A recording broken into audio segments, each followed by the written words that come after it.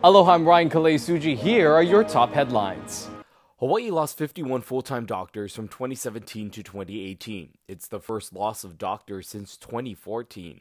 This according to the latest physical workforce study by the University of Hawaii.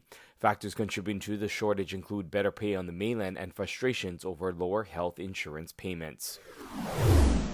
The state's film industry is on pace to have a record year. Product in the islands could generate in excess of $400 million this year, topping a mark that was set back in 2010.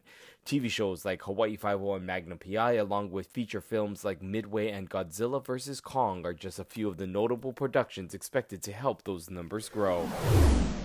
The Rainbow Warrior football team returns home after falling on the road 21-28 against Army. The Bulls are now shifting their attention to this week's opponent, Duquesne University. For more on the matchups, check out the sports section of today's paper.